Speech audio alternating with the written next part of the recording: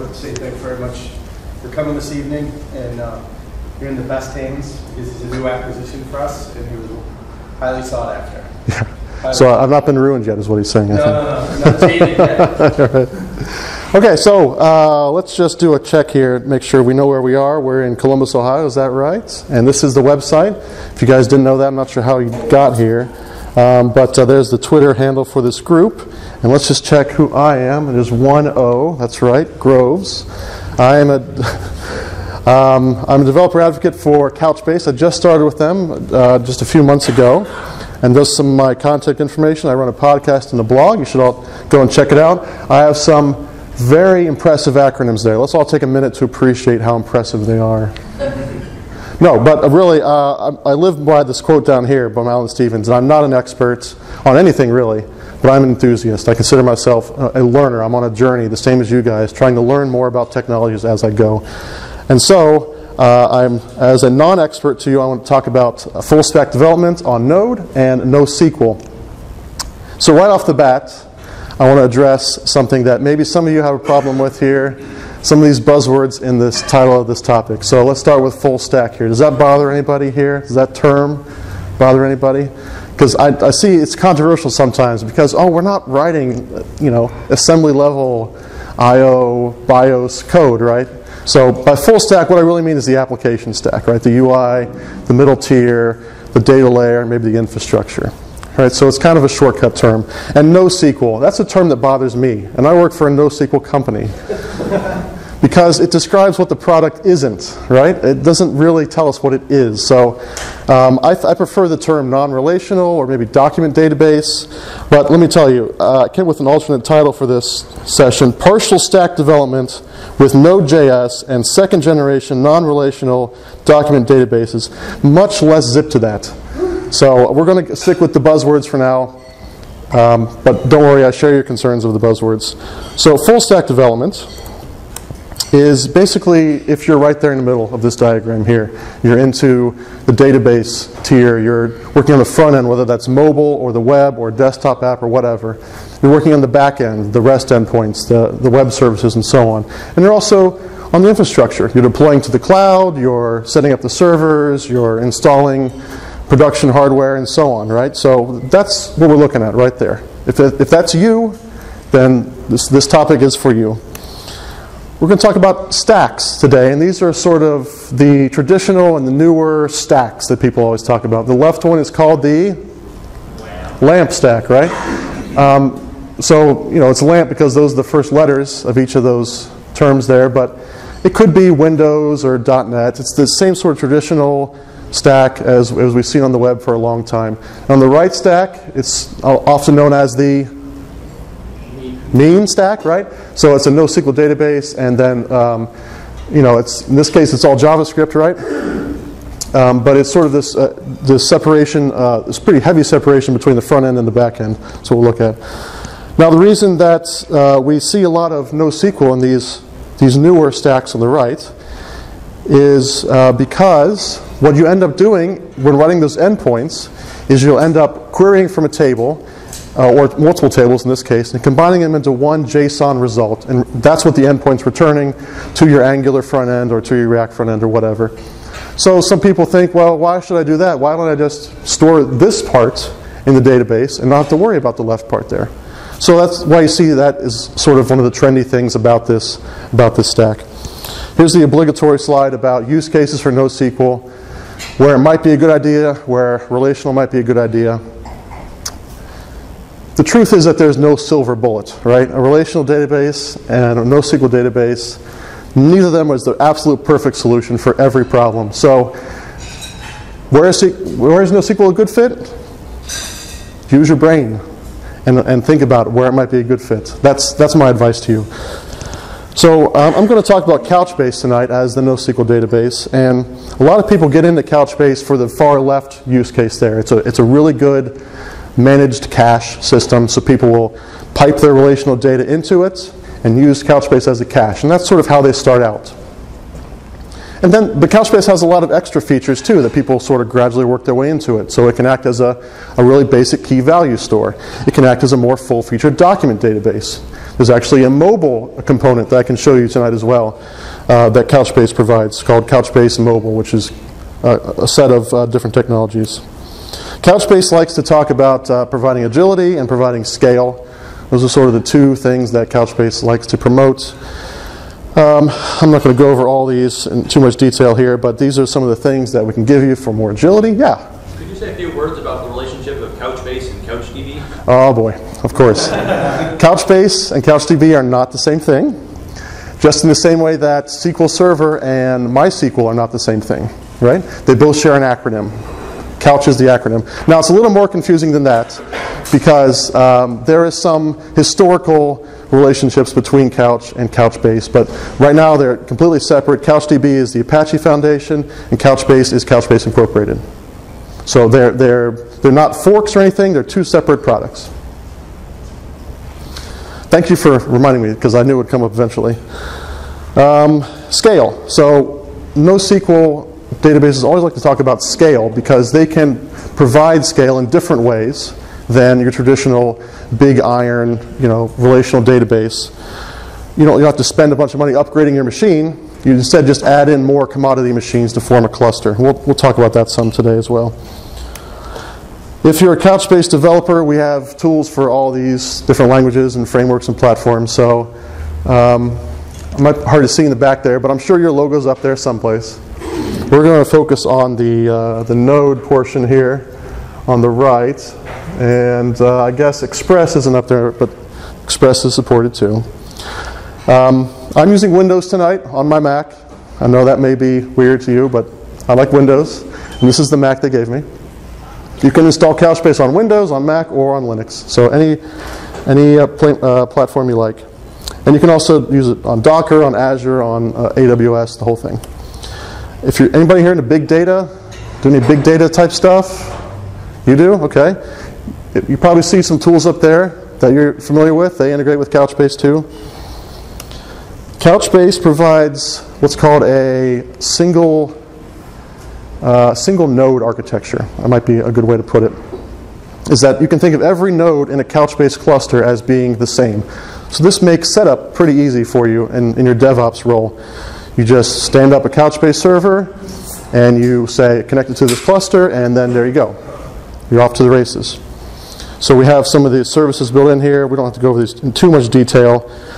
But one way you could configure it is that every node has a data, query, and index service on it. You can also say, well, these 3 nodes should have data, these 2 should have query, and so on. It's a little bit more of a complex relationship there. But each node is the same. There's no special node in the Couchbase cluster. They're all identical. To administer a Couchbase cluster, you use the Couchbase console, which is just a web page you can go to on the Couchbase server. Shows you all your nodes, the activity, how much RAM is being used, how much disk space is being used, and so on. And if you don't like that console, there's a nice RESTful API endpoint list you can use to do all those operations via some other tool or integration you want.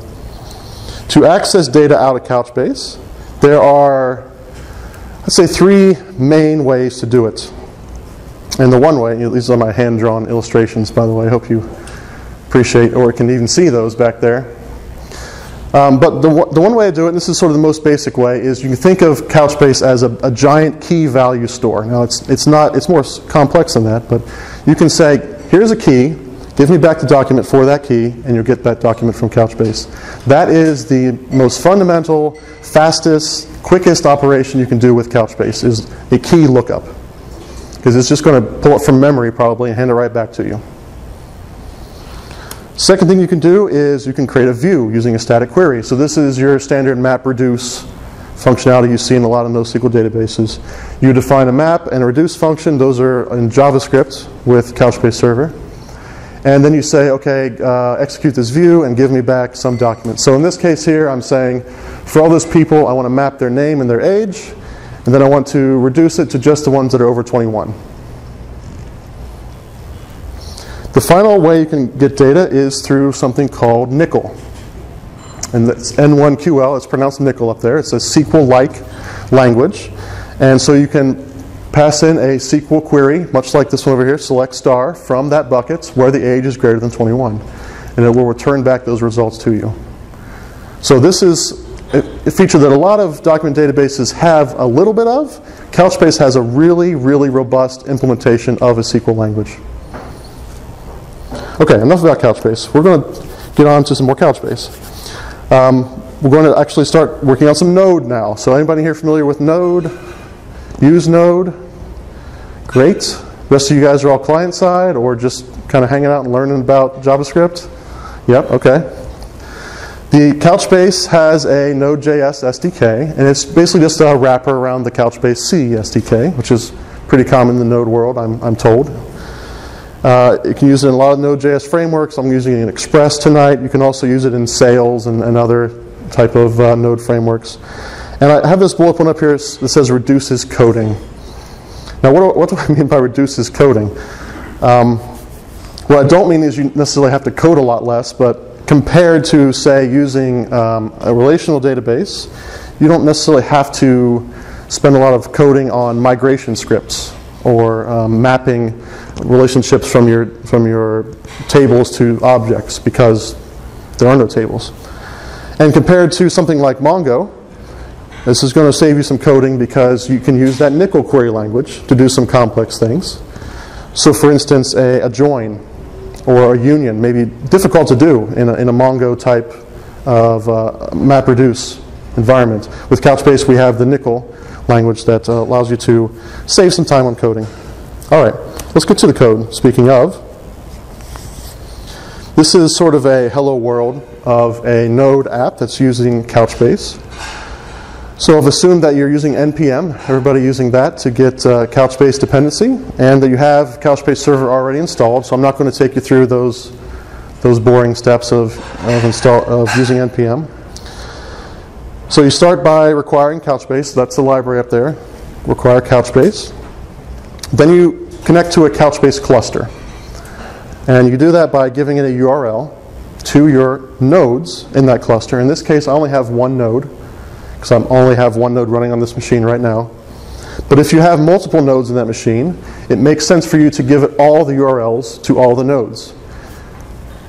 It'll figure it out anyway, right? So once you connect to one node, it'll give you the information to all those nodes. But if one of those nodes goes down at some point in the future and your app restarts, then if you have other nodes in the list, it'll go out and find those.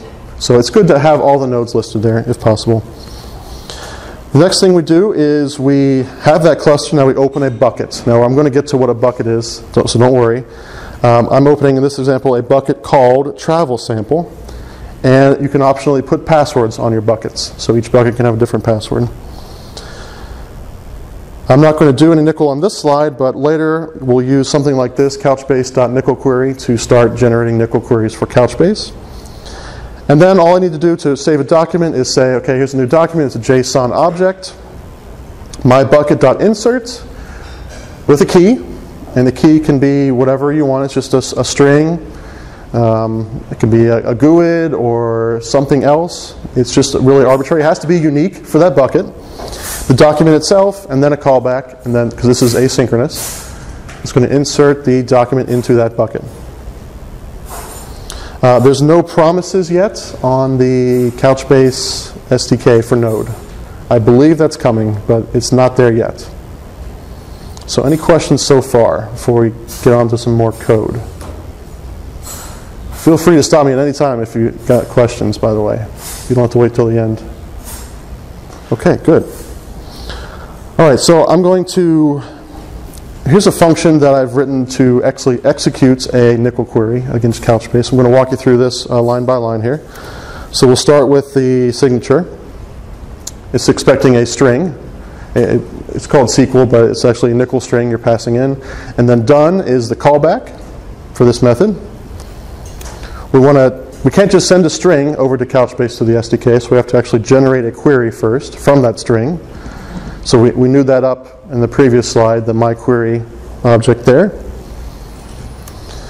And then to the bucket, we say, okay, query with that query to run, and then there's a callback for errors and success. Yeah? Can you reuse a query with different parameters?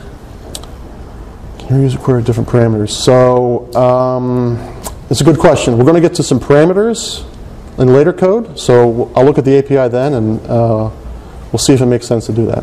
Is that okay? All right. Okay, so this is probably a pretty common pattern in Node where you see all these callbacks, right? So if there's an error, we'll just write to the console and then call the done callback with the error. If it's successful, we'll call the done callback with the result and then return out of it. All right? So let me take you to a demo here of what I've got. So over here, and all this code will be available on GitHub. I'll have links for you. I'm going to say node app.js, and that's going to run my Node server on port 3000. So if this is unfamiliar to you guys, this is Windows PowerShell, Microsoft PowerShell. It's kind of like a console, like Bash or whatever. Maybe not as good.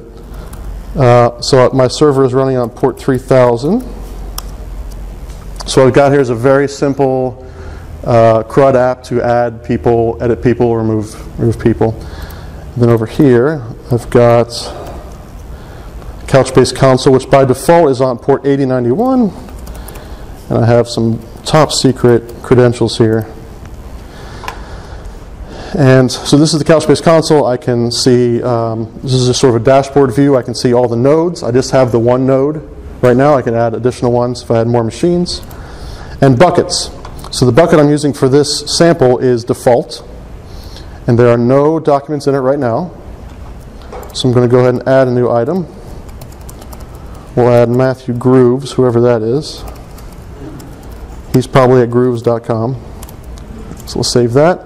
And now he's there in the list. This front end's all in Angular, by the way. If I go back here to my Couchbase console, I click Documents, and there is my new document right there in the bucket. And if you guys can see that very well, that's sort of what we'd expect to see, a JSON document with those properties in it. I've also added a type of user. We'll see that later, why that's there and how that's there. Is it automatically assigned unique key every time you say it? In my code, what I'm doing is I'm just using a UUID library to generate this UUID. Couchbase server does not generate keys for you. You have to specify what key to use. Because people use different strategies for creating their keys. Some people use completely sort of arbitrary ones like that. Some people might give some more meaning to them to introduce relationships between documents. So it's really, there's a lot of flexibility there for that key. If we go back to here, I can then edit, and oh, I made a typo. Let's change it to Groves. And that's my actual email address right there. So we'll save. Changes have been saved. If I go back to documents here, you can see that they've been saved, and now it's the correct name and email address. Well, maybe you can't see. There we go. What's that? Still can't see. Still can't see? How about that? Eat some more carrots. All right, and then I can hit delete, and I've got no sort of confirmation here in the UI. So it's just deleting it immediately. And if I go back to documents here, documents are gone. All right, so very, very simple CRUD app. Not very exciting there, but it's sort of the first slice in a full stack of an app. So any questions on that so far? Yeah? Just a question about storage, and I'm not familiar with Couchbase. But Sure. when you're looking at the representation of a document in the admin interface, is that kind of how it's stored as well? I mean, when you store a document, is there translation going on? Right, so the documents are what you see, that's what's stored. It's a JSON document. It may not be in that, like, it may not be formatted as nicely, right? It may be minified or whatever, but that's exactly what's being stored, yeah. And then, say, a follow-up to that, if Sure. being stored, is it being stored as like probably a compiled object, or it's not just a string? So it's probably I don't know the details of that. It's probably a string, or something like a string, right? For instance, is it sort of like JSON-B in PostgreSQL, where you can make queries based on JSON properties? So when I get to Nickel, you can definitely do queries based on the properties. So it does know something about that. It's not just a dumb key value store, right? It can reason about that value, which is what makes it a document database, right? In my view, anyway. So you couldn't. I mean, you hypothetically could, but it's not going to have XML in there or some arbitrary format. It's going to be typically JSON in there. And if we use JSON, we can use the Nickel language to reason about those documents and perform queries on them. And without Nickel, could you? Sorry, I'm probably just. That's okay. No, it's fine. Fine. Distracted. That'll be my last question. Ask away. Like when you do just a regular storing of a document, can you store partial documents? So partial documents, that's a feature that was just released in Couchbase 4.5. So you can actually retrieve portions of documents, you can save portions of documents, which is something that customers, I guess, have been asking for a long time. So it's a very good question. That's in Couchbase 4.5, which is what I'm showing you here, 4.5. So, okay. Is there another question? Yeah, go ahead. Is map query efficient on Couchbase? MapReduce queries? MapReduce, sorry. Yeah. Sorry. Is it efficient? Yes. Kind of a broad question. I would say yes, they're efficient. Yeah. The thing that's MapReduce has kind of been there for a while, and Nickel is kind of the newer thing that's come along.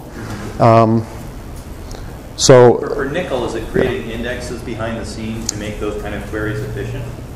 You'll need to create the indexes, yes, to make those queries efficient. Yeah. Okay. Generally speaking, yes.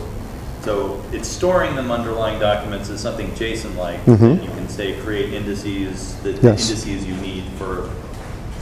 Okay, so yes. So random SQL type queries would not be efficient. So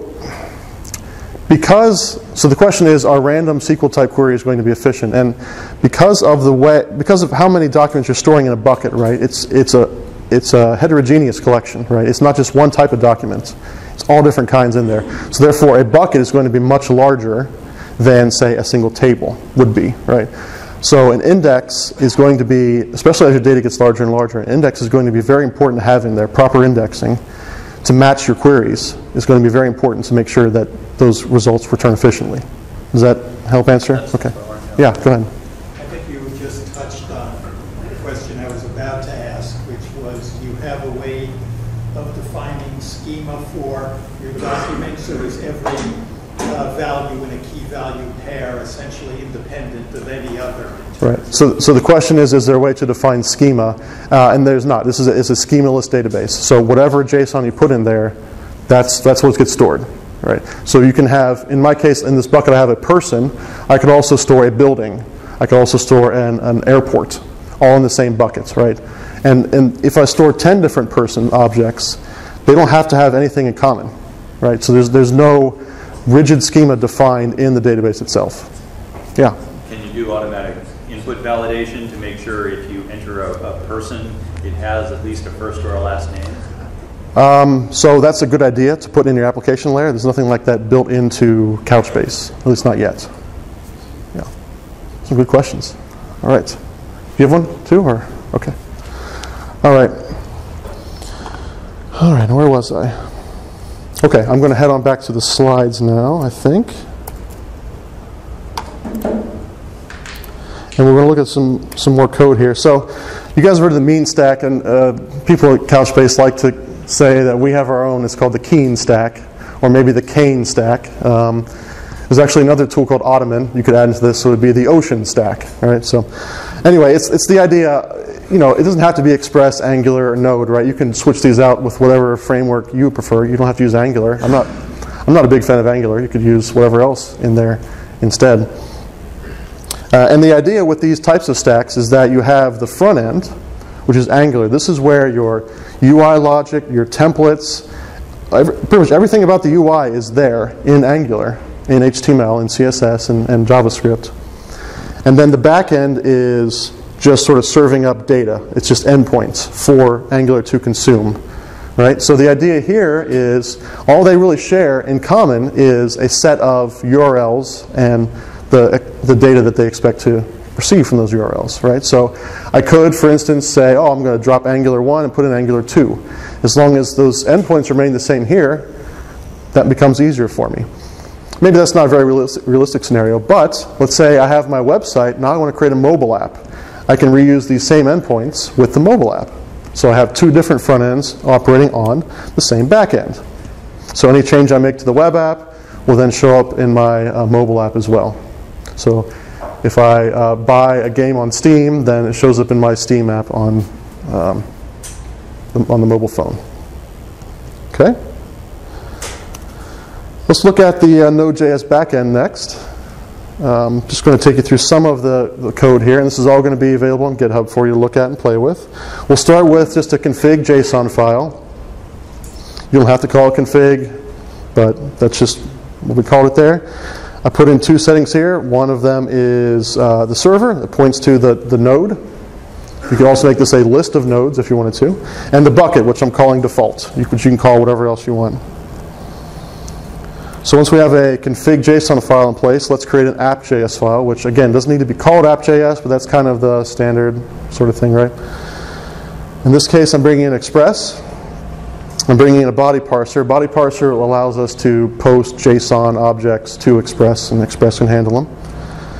I'm bringing in Couchbase, and I'm bringing in Path, which allows us to do some file operations with the file system. And that config file I just showed you is being brought in as well. And then I'm initializing Express. So is there anything confusing about this so far? Does this look pretty? I'm kind of new to Node, so I'm kind of hoping you guys are not looking at me like, what is this guy talking about? How did he get up there? Does that look pretty standard so far? Okay, good. Good. And continue on the app.js. I'm going to set up the app to use the body parser stuff, which is just, like I said, for posting JSON. I'm going to export the Couchbase bucket there. So there's sort of two steps to this. I'm newing up a cluster, and I'm passing in the server URL to new up that cluster. And then with that cluster, I'm going to open a bucket, and I'm passing in the bucket name to open that bucket. And then the result of that is a bucket, which I can now export and I can use in the rest of my Node app. All right? I'm setting up, the next line, I'm setting up a public folder, which is where I'm going to put the Angular files and such. I'm setting up a routes.js. This is where the endpoints are going to be defined. I haven't created that file yet. We'll get to it in the next slide. And then finally, I'm saying, all right, kick off the server and let's serve it on up on port 3000. So far, so good? All right. So now let's go to the routes.js, and we'll start by creating an endpoint. Now, the first endpoint I'm going to create here is the create endpoint. This is where you're going to post information for a new person, like we saw in the web app earlier. It's going to start with some sort of basic server-side validation, and this is the only validation I've added to this example. We could spend all day talking about validation, but it's very simple. The first name must be there, the last name must be there, the email must be there. It kind of goes to your question from earlier. This is where that logic would go. And then I just want my endpoint to act as sort of a traffic cop and say, okay, it checks out. Now I want to pass this off to my model, which is a record model, save this object, and then there's a callback in case something goes wrong to handle the error there. So we haven't done record model yet. That'll come later, but that's all this endpoint is. It just does some validation and then pushes everything off to the model.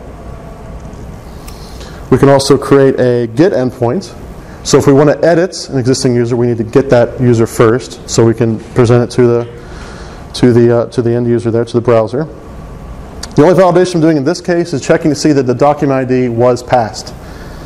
If not, that's a bad request. It's a 400 error. So if there's no document ID coming in, I can't look up a document for you. So that's just a validation. Then I go off to the record model again and say, okay, give me that document by this ID. Here's the callback for the error. Again, just sort of traffic cop. Just as little as we can get away with in that endpoint method there. We can create a delete endpoint. Hopefully you guys are starting to see a pattern here. Again, I'm checking for the document ID, if it exists in the request, and then I send it off to the delete method of the record model. All right. So that's 3 endpoints. I think I got one more, but I'm not going to show it just yet. Does that look good so far? Any questions on that? Okay. Now let's look at the record model class. So I'm just doing to define a save method here. This takes in the data object and then a callback. I'm going to do some mapping here in this layer because I don't want to necessarily pass that object directly to the database. Otherwise, you might get someone forming a malicious request and adding in whatever fields they want to.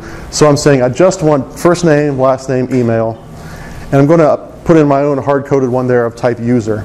Now this is one way to distinguish between documents in a bucket, is by giving them a type field and saying, okay, this is a type user, this is type building, this is type airport. Yeah, go ahead. Is type a special field then? No, it is not special. You could call it foo if you wanted to.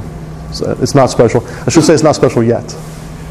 There's other ways to differentiate between documents. Like I said earlier, the keys, you can name the keys something different. So you could say person, : GUID, for instance. And that way any document with a person prefix is a person document. So there's lots of other ways to do it, but this is one way. And this is also conducive to indexing with NoSQL as well. So that's one reason I'm doing it. So after that, I'm doing something here with the document ID. So I'm looking at the data object being passed in, and I'm saying, is there a document ID defined on that object? If there is, we're going to use that. Otherwise, we're going to create a brand new UUID. So what happens is at the end of this line, we're going to have a document ID no matter what. All right? So when we do our upsert operation, which is the next line, taking the bucket and saying upsert on it, we're going to pass in an ID. Now, if there's a document with that ID already, we're going to update it with our new JSON object. If there's not, we're going to insert a new document with that new ID. Hence the name is called upsert. It's update plus insert. So our onSave method will handle both the creation and update. Yeah? Will it tell you if it already existed or not? An indicator? Upsert will not, I don't think. There are other methods, so you could try an insert or an update individually, and then it will return errors if it already exists, for instance. Yeah. That's a good question, though. I'm not for sure about that. Okay? So this is pretty much the same thing from earlier in the slides, and I showed you this already, how it's going to appear in the Couchbase admin there with the type field. Let's keep going on record model. So this is the get by document ID method. And it's just expecting a document ID. It's going to return one document with that ID. And here's where I'm actually going to write some NoSQL. And it looks a lot like SQL because it's basically a superset of SQL. So I want to select those fields from the document. So Couchbase knows that this is a JSON document. It has fields. Well, I want to select the fields, first name, last name, and email from that document. And then put in the name of the bucket. So it's going to be from default or from travel bucket or whatever. You can alias the buckets just like you can alias a table in SQL. And then this next part, this meta, I don't think that's part of any normal relational SQL language, but it allows us to get metadata about the document. So normally NoSQL is focused on the document itself, but the key of the document is metadata, right? So we can say meta of users.id, and that'll give us the key of the document, equals that parameter. So this is where we talked about parameters before. The $1 is the parameter that we're going to replace with parameterization. So to answer your question, I think the answer is yes, we can, because we're going to generate that SQL query from the string here, and then we're going to call it with this array of parameters. So just one in this case, right? But we could probably reuse that same query with different parameters here. So yes, I think we can do that. And then we have the standard callback and error. Yeah, go ahead. Follow up on that. Are there any built-in features or parameters and so forth to protect you against, I guess, NoSQL injection? So the question is about NoSQL injection, and you're absolutely right. You can inject this, so you got to be careful. So that's what the $1 is. We're parameterizing our query. So if we pass that in, it'll be escaped properly, and the whole thing, it'll handle it for us, right? Now, I put the name of the bucket in there without protecting it, mainly because it's just easier for me. but also because I'm defining that config file. So I'd be injecting myself. It'd be kind of weird, but fun. Yeah, go ahead. So this particular query would get just one record because the IDs are unique? So this would return a collection of records, but it would only be of size 1. Okay, Yeah. of size 1. Yeah. There's a question over here? Yeah. So there's no schema, so you could add documents with any number of different parameters. That's correct. How does it deal with the fact that you might have no first name in one document? Yeah. So what it's going to return then is, for a first name, it's going to return, I think it's going to be undefined. So it'll be undefined when you return. And if you have a record that has, or a document that has neither a first name, last name, or email. Yeah, you're going to get 3 undefined fields. Yeah, that's correct. Yeah.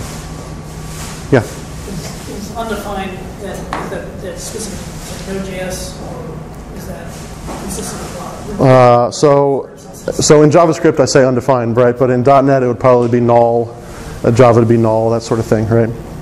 It's going to vary based on the SDK you're using, right? Okay. Now, before I continue, I want to say, to your point about this returning a collection of size 1, don't query for one record by the ID like this. I've done this just for demonstration purposes. The better way is to use the get by key operation that's built into the bucket, because there's only going to be one record for that. So I'm going to show you some richer examples of NCL later, but this is just to show off the language a little bit in a very basic way. Okay, here's a delete method on record model. There's a remove method on the bucket, so we just pass it a document ID. It removes that document and has a callback successful. Simple remove operation by ID. Okay? All right, now let's move on to the front end a little bit with Angular. Now I'm going to be using Angular 1 for this session. Anybody familiar with Angular? Any Angular experts in here? Oh, thank God, because I don't know Angular very well at all. So I could be making it up and you guys wouldn't know. Actually, this was prepared by a colleague of mine, Nick Raboy. He did a lot of this work already, and I'm sort of building on his work. So props to Nick Raboy. But so here's a very basic Angular app.js file. I'm just saying I'm setting up a fetch all method on the scope there, and that's just going to make a HTTP request to that endpoint, get all, and has a promise. So we do have promises in Angular, and I'm going to loop through the results of that and set the scope items to an array, or not really an array. It's sort of a key value thing, right, with the document ID and the result itself. So I'll have those items to write out to my table like I showed you earlier. And then I have a save method here, which is just going to do a very similar thing. It's going to post to the save endpoint. And notice down here the document ID, we're passing in a document ID property from state params. Now, if we're adding a new person to our system, they're not going to have a document ID. So what will end up there is undefined, which we saw earlier. That's going to be fine.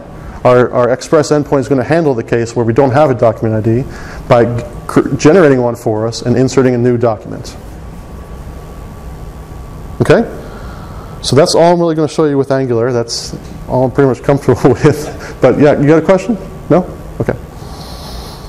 I can show you more afterwards if you want to. I've got the whole source code here. Okay. Let's go on to a more complex query within Node here. So so I'm switching to a different bucket. It's called Travel Sample. It comes with Couchbase Server, so if you want to install this, it's like a sample database, like Northwind, if you guys are familiar with Microsoft World, like I am. But it has a bunch of interesting information about airports and landmarks and flights and things. So this is kind of showing off some cool features of NCL. I'm actually selecting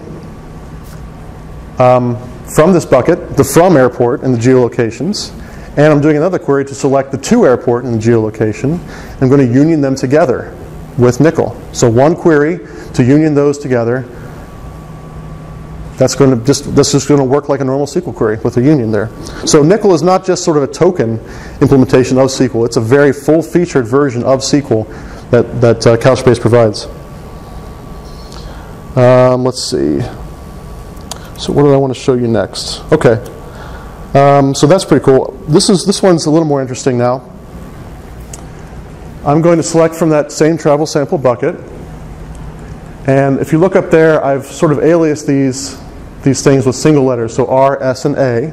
So if you look in the select up there, I'm selecting from R, selecting from A, selecting from S.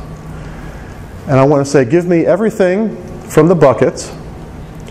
If there's a schedule property in there, I want you to unnest it. Now, what does unnest mean? That's something you've not seen in SQL before. Because in our document, the schedule is actually an array of JavaScript objects. So unnest is actually going to flatten that out for us and make it more manageable in a tabular sort of way. And I'll show you this visually later because it took me a while to kind of get this too. And then I'm saying I want to join this bucket to itself on the airline ID keys. So each of these routes has an airline ID. It's like American Airlines or United or whatever. And I want to join that to other documents in the bucket that give me information about those airlines. So I'm doing a join here within the bucket itself. And I'm going to restrict that to a source airport and a destination airport. So I could say, okay, San Francisco is the source and Miami is the destination. And then I can further restrict it to say, from our embedded schedule, restrict it to just Sundays or just Mondays. And order that by name. Now, if you've grasped that all with my explanation, then you are amazing. So I'm going to actually show you, hopefully, a more visual representation of this. If I can get my mouse to work here. So I've got... Oh, I didn't open my notepad. Sorry. Give me a second. Okay, so I'm going to start with this example right here. Let me make this a little bigger here, if you can see that. So this is, I'm not using unnest yet. I'm just saying, give me everything from the travel sample bucket that has a destination and a source, airport, and join it to itself to get the corresponding airlines. So this is kind of what it'll look like. If I do execute here, you can see the results. So there's different views of the results you can get through in this query workbench. So the table one I think is pretty compact. I'd like to show that. But here's a row of data here, right? I've joined it to the airline to get the name, American Airlines, and then my schedule is now basically an embedded table itself, right? It's an array of JSON objects of the day, the flight, and the time. And there's the next one. So there's only 2 in this case, all right? So that's kind of cool. We can use that. That can be useful for us. But we may want to flatten this out. And that's what we use unnest for. Bring in this query over here.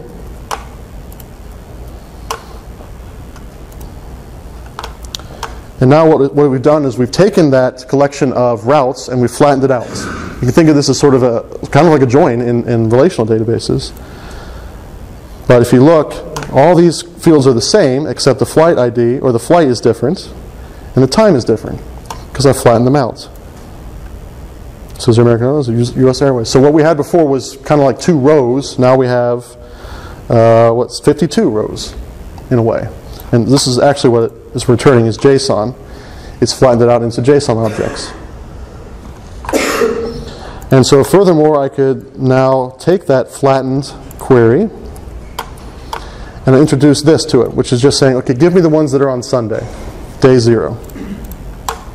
So I've flattened out this array into its own 3 fields, and now I can query on that and say limit it by just that field.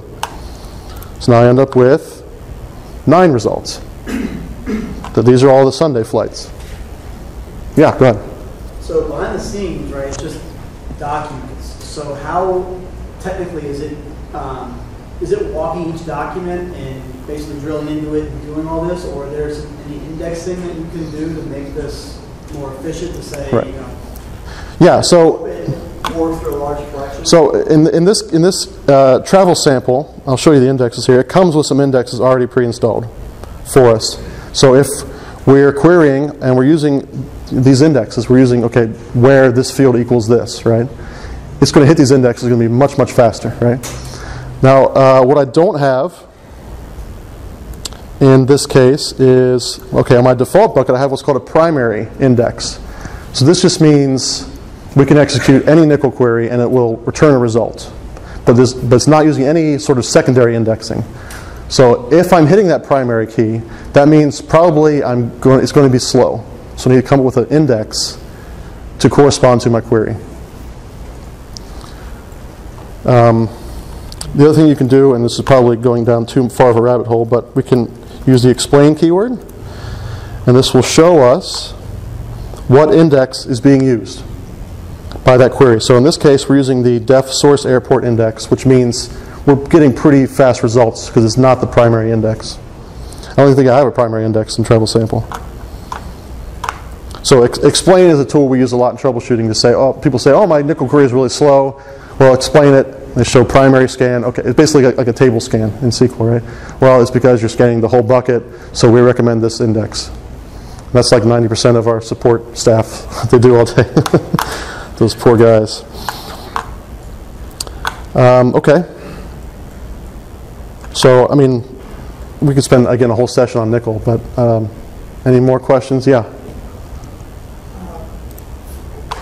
Flattening unnesting is really good for reading, or I assume you wouldn't want to try and post a flattened document back into. I don't think that would work because it's the ID there. Right. Yeah, I mean, you could post a flattened document back in, but it would be now a different structure than the other documents that are already in there, right? If I just did that join, I would have the nested document. Documents within documents, and if I then save that document with documents in it, would it know then to also save the child documents? So I think if you're referring to the subdocument thing we talked about earlier, then yes, absolutely, yeah. And subdocument you won't do through nickel. I don't think you do through nickel. You do it through a different API. If you do the join, you get that object, that JSON object. With basically. The joined documents are nested inside. Separate as like an array or a collection of other objects. Right. We just take that and then save that, or change some values in one of those objects in the collection, and then save it back. As the primary document. So with a nickel result. So the question is, if I do this unnesting and get to sort of mutated version of the document, and then make a change to it, and then save it back, that's sort of, will that work? And that's not really what you're going to get. With a nickel query, you're going to get a set of results, right? You're not going to get a document. You're going to get a set of results. Now, if you don't do the unnesting, you just got the regular results. Right. Yeah.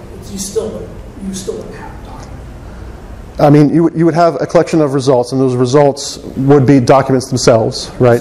And so you could absolutely turn that into the save API and save that document, or update or upsert that document. Sure, absolutely. And then it would take the child document. Yes, because all that gets brought over the wire, the whole thing. It's not just like a lazy loading sort of situation. The whole document comes over. Yeah.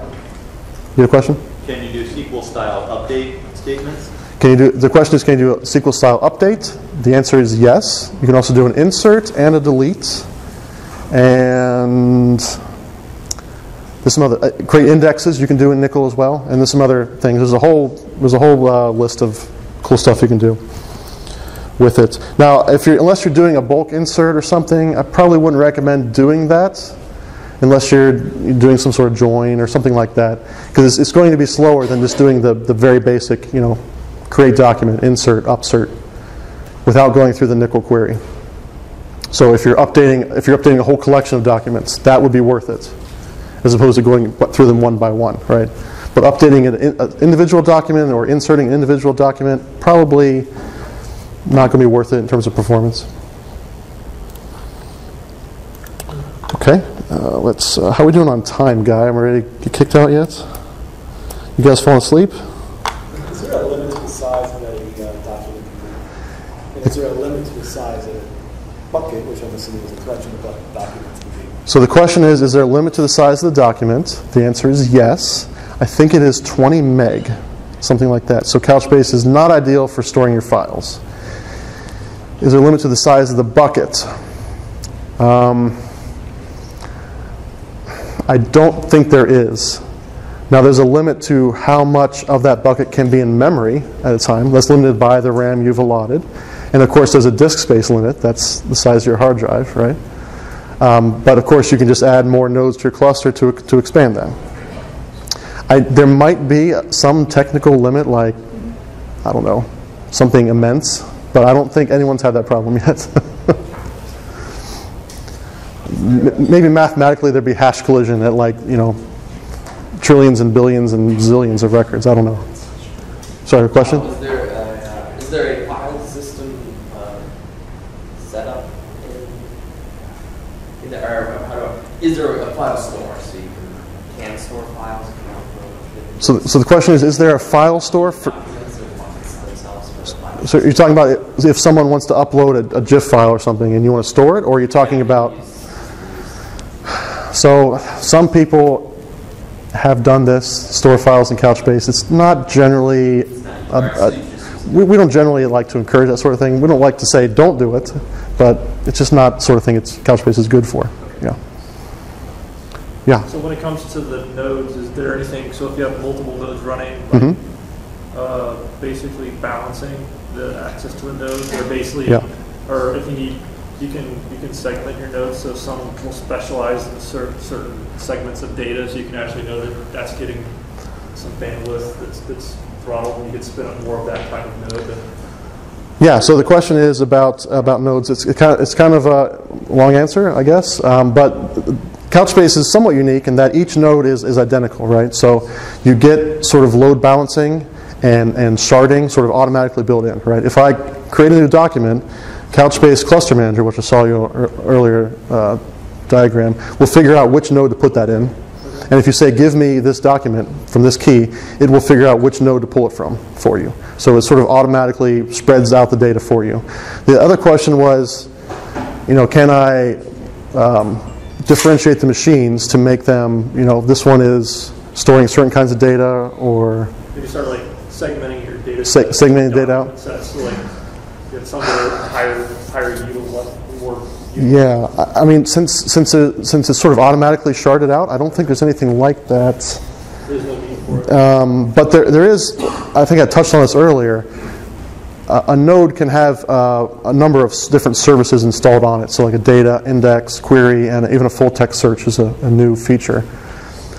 With a more complex cluster, you could split out those services onto different nodes and say this node is the query node. It's going to have a high CPU load, so let's give that the really 32 core server. These three nodes are data. We'll just give them the really big disk drives. We don't need to have a super fast processor on them. And so you can sort of do a multi-dimensional scaling in that way. That's what they call it. I don't know if that helps or not. But yeah? We're on performance optimizations. You optimize a node to store based on a key, let's say like old records, older records, and then as things don't get used, they get shuffled off to a separate node with lots of resources, and then get used. So the question is there about utilization of the individual nodes and what happens to documents that don't get used for a while. So Couchbase has this sort of layer of memory that sits on everything, right? And when when you get a document, maybe for the first time from disk, it stays in memory until we run out of memory, basically, and then it get ejected, or at least the value will get ejected, and then you have to pull it from disk next time, right? There's nothing about individual documents or individual types of documents that you could manage on specific nodes or whatever. You don't have to, generally as a developer, you don't have to think about nodes too much at all. That's sort of you stand up the cluster and you add these nodes, and that's sort of the DevOps thing. As a developer, you're just querying the cluster. You're interacting with the cluster, not individual nodes. So you can add 10 more nodes to it, and as a developer, you don't have to change your code for that. You can scale down some nodes. You don't have to worry about that as much. Yeah?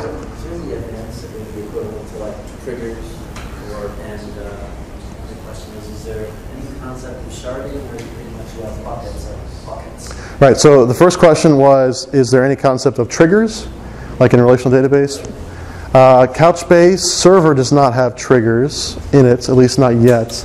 I believe we have some complementary partners that have some systems that provide trigger-like functionality, so some sort of eventing system. But that's not built on the Couchbase server, at least not yet. This other question was on sharding, and I think I touched this earlier. The sharding is sort of automatic with Couchbase. There's a hashing algorithm based on the key that says, okay, based on this hash, I'm going to put you in node 2. Based on this hash, I'll put you in node 3. And then on the reverse, the same thing. Oh, you give me this key, it must be on node 3. I'll go and grab it from that node and give it to you. So you don't have to set up any sharding or any organization data yourself. It's just sort of spread out across the nodes. Okay. All right. Oh, my screen went black. I'm talking so much. Okay. All right. So here is the source code. The top one is for, I'm actually not sure what the top one is for. I think it's just like an intro guide to Node and Couchbase. The bottom one is the one I've been showing you tonight, RESTful, AngularJS, Node.js. It's out there. It's the exact same code I'm using. Try it out, see what you think. If you have any questions, feel free to ping me.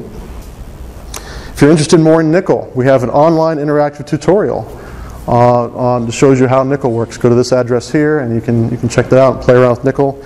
It's pretty darn cool. It's one of the things that appealed to me a lot about Couchbase when I started here. I mentioned earlier Ottoman.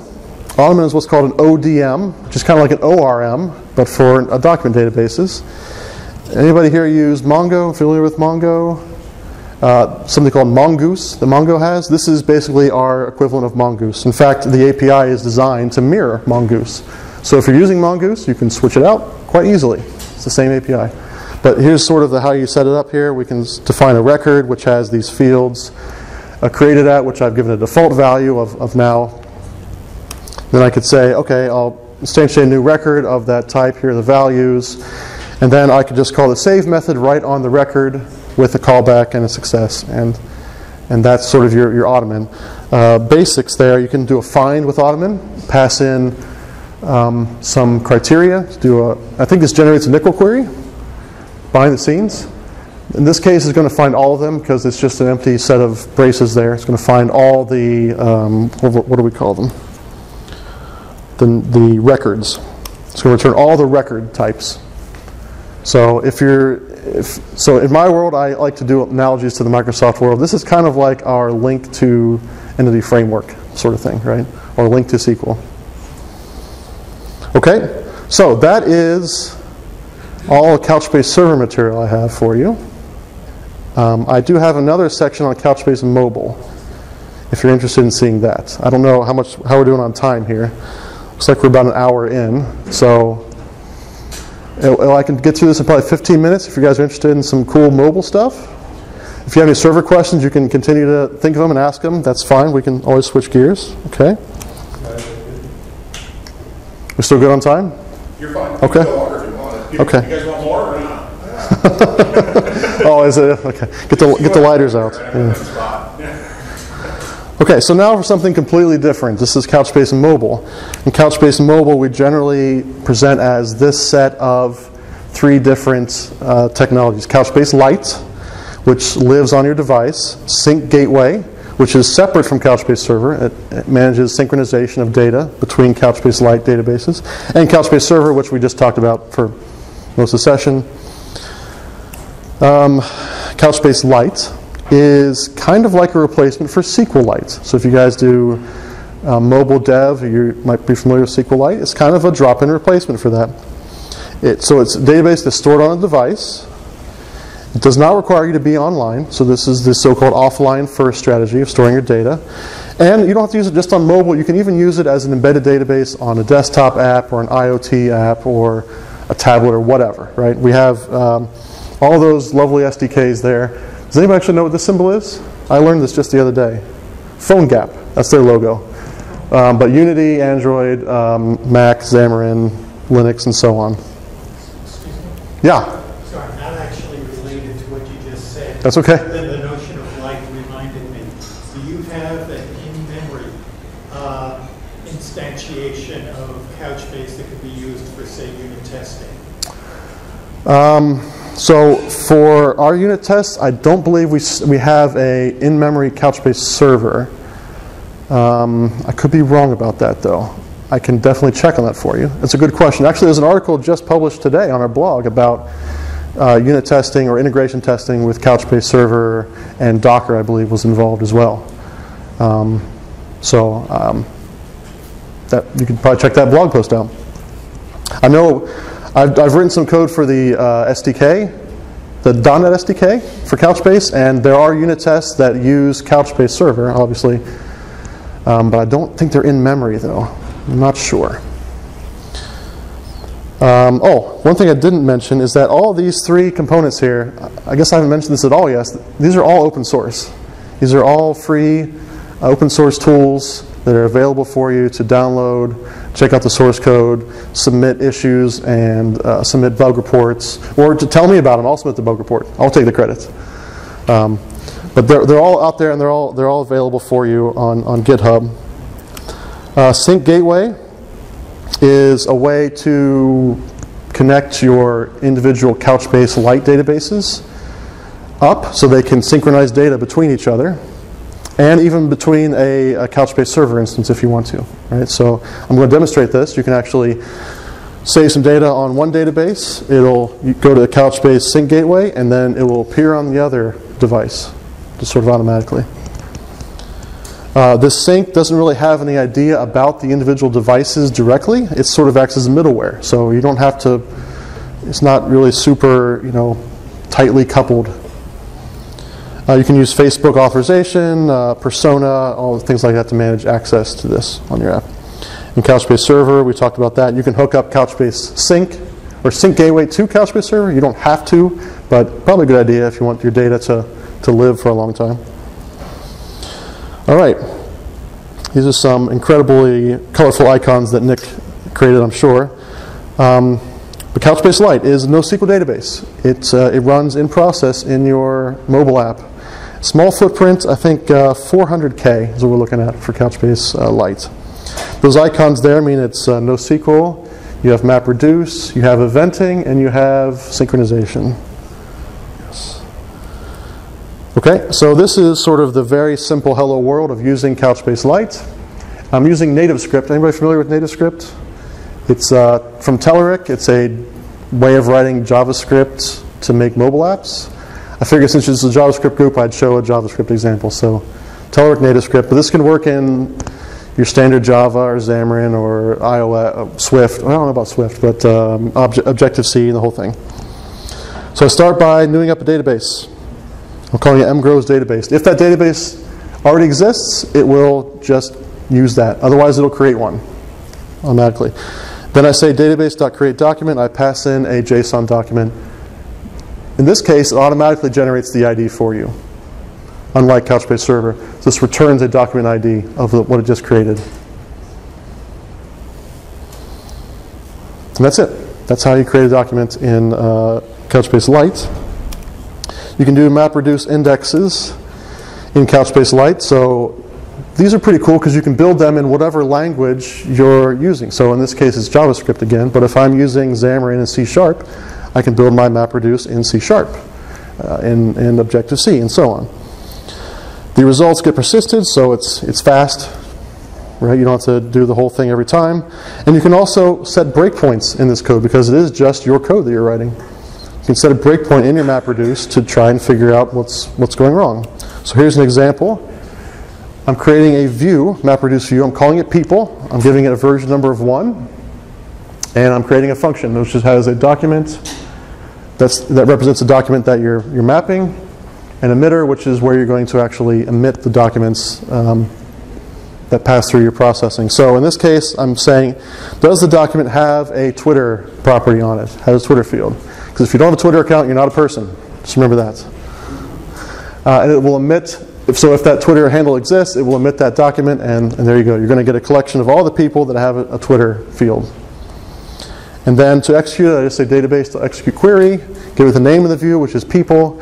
I get an array back of results, and I can loop through those and do whatever I want with them. Change notifications are pretty cool. You can listen for different events that happen in the database. And this will cut down a lot of cruft because you don't have to keep polling your database every time to see, oh, did this change, did this change, did this change.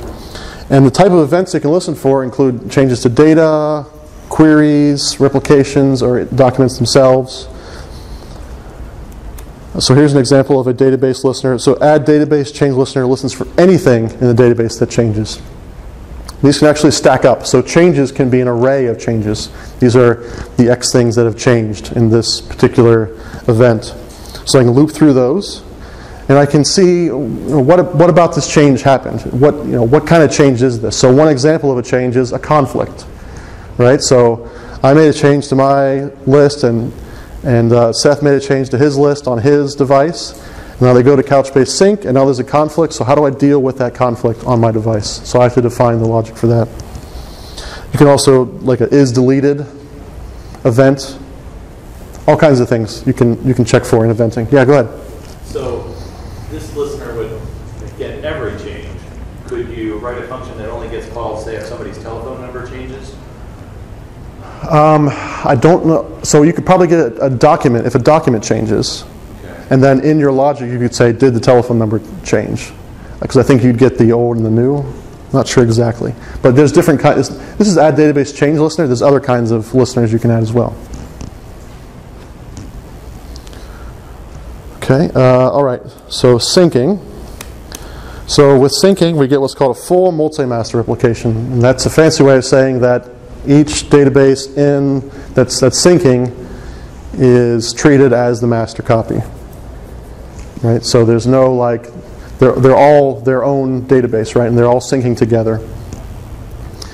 You have some capabilities to minimize battery drain, to sort of define how often this syncing takes place. So if you want it to happen a lot, it's going to use up more battery. If you want to save battery, it's going to not happen as frequently. Does this make sense?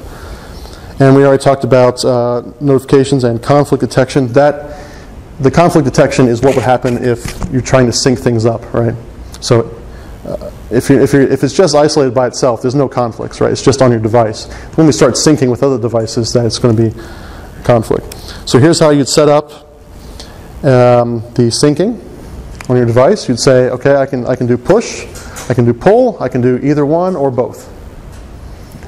Set continuous is what you look at if you're worried about battery. So in this case, I'm continuously checking for synchronizations, which is going to be a bigger drain on the battery than not.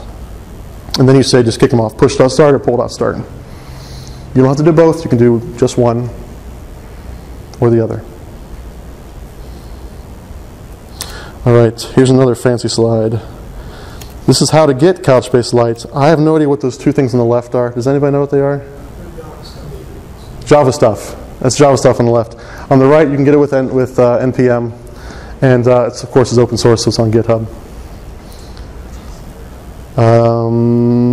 Okay, let's see a demo of it, and let's hope that this goes well. This is the part I'm most nervous about in terms of demo. All right, so let's close out of this, and this is another. So I'll give you the link for this. There's another repository for this mobile stuff. I'm using NativeScript. It's called NativeScript Couchbase.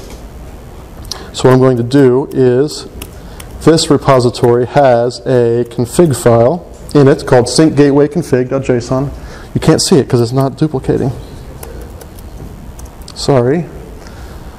You probably still can't see it because this is a small font. But this right here, this PowerShell, I'm basically kicking off the sync gateway with a config file that sort of defines how sync gateway. There's lots of documentation for that. I'm not going to go into that, but that's going to kick off the sync gateway.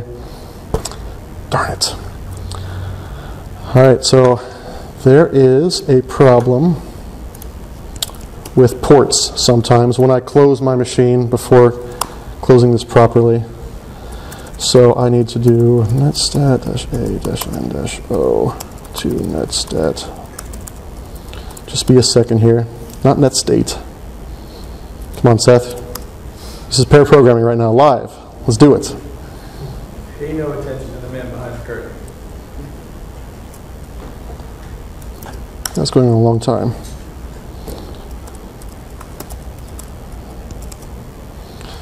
Okay, and the port we're looking for is 49. So what happens is basically if I don't close this properly, Windows decides to hog the port and not give it back up. So I need to find the process 2960, kill 2960. Yes. Okay. There we go. Crisis averted. All right, so now Couchbase Sync is running on this machine. So it's going to be kind of weird because I'm running Sync and 2 mobile devices on this one machine. But stay with me here. Hopefully this will continue to work. So now on this, I've got 2 Android emulators here. And I've got an app installed on each one. So here's my demo app here. Here's my demo app here. All right, and you can see Sync's going crazy back there because all kinds of stuff's happening. So I'll create a new person over here, Seth Petrie Johnson, and save. He shows up on this list here, and then through Sync, he shows up on this list over here as well. Do the same thing over here, and say not grooves. Save. It's going to appear on this side, not grooves. So would have typed the same name and create at the same time in both of them. So this is not, it wouldn't be going off the name for a conflict, right? It would be, well, I don't have an edit functionality on this demo app, but if I edited one and made a change on this document and someone edited it differently on this document, that would be a conflict. I'd have to figure out how to resolve that with, myself, with my code, right? Yeah? To get that synchronization, do the apps have to be running on both devices at the same time? So Couchbase Lite is running on both these devices. That's self-contained in the devices themselves, right? And then I tell them to link to Couchbase or to Sync Gateway. So they have to be online to connect to the Sync Gateway. Okay, so if you wanted to be able to send offline a notification when the app wasn't running, then you'd have to use the platform's features to receive the push notification and wake up the application, and then have the application go contact the sync server. So don't quite understand. So you're saying if the sync gateway's down? No. If your app isn't running. Oh, okay.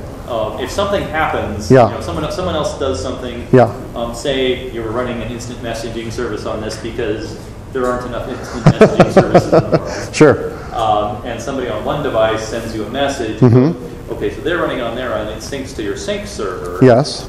So do I understand correctly that Couchbase itself doesn't directly have any built-in integration with, say, push messaging? Wait, so the question is there a push notification as part of this? I don't believe so. Okay. There's probably I'm not sure about this, but you'd probably have to use the operating system's push notification system to do that. Okay. Yeah. So then that would wake up the app, and then the app would manually start syncing. Yeah, right. So in my case, it's syncing right now because it's sort of when the app is open, it's syncing. You can also have it sync in the background. You'd have to create some sort of separate process for that, for it to sync, while it's not on your screen. That's how the Android works. I don't know how it works on iOS. I haven't done iOS before, so yeah, good question. Okay. All right. So again, that's TypeScript. You can use whatever other language or framework you're comfortable with. Any more questions on mobile? I'm not much of the Couchbase mobile guy, so if you have really tough questions, come see me afterwards. I'll put you in touch with the Couchbase mobile guy, and he can really help you there a lot better than I can. I'm more of the server guy. Is that on GitHub as well, this demo? Yes. I think I have the link for you. If not, I will find it and get it for you. It's in the same place. Yeah, it's in Couchbase Labs. It's called NativeScript-Couchbase or NativeScript Demo or something like that. Yeah, it's also in Couchbase Labs. Lots of great stuff in Couchbase Labs, by the way. A lot of other cool projects there. Okay. Let's go back to this. All right, so I think that's it, actually. I've got some, if you like any of these logos here, I've got some stickers. Come see me afterwards and talk to me, and I'll give you one of these stickers. If you're the kind of guy that likes to besmirch your pristine laptop with stickers, I see at least a couple of you here.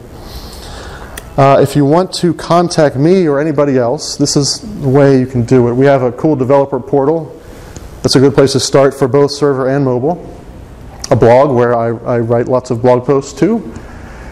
We have some Twitter accounts. If you tweet any of those accounts, or especially if you use hashtag Couchbase, we're always checking that hashtag out. We're always on the lookout for people doing cool stuff with Couchbase or having trouble with Couchbase. We're always on the lookout for that. We have a forum, and we're also on Stack Overflow. I'm always checking that. I'm M. Groves on Twitter, if you want to follow me or block me, as the case may be. Any more questions? If you guys have really tough questions or really broad stuff, you can come talk to me afterwards, or we're going to go out afterwards, or whatever we're going to do. And we're glad to talk to you guys. And Dana's here too from Couchbase. He came all the way down from Michigan just for this. So go talk to Dana as well. Very special. Yeah. No. And Matt is in the developer advocacy group, and we've got technical resources available to me in Chicago. I have guys come up from Dallas once in a while, and I can put you in touch with them too if for some reason Matt's not available. Benjamin Bryant is our stellar sales engineer extraordinaire out of Chicago. So, and he loves helping folks make sure that they're getting the best out of Couchbase Lite, any sandbox activities you guys might kick off after this. Well, thanks again to Guy, and thanks to you guys for letting me come out and talk to you. I appreciate it.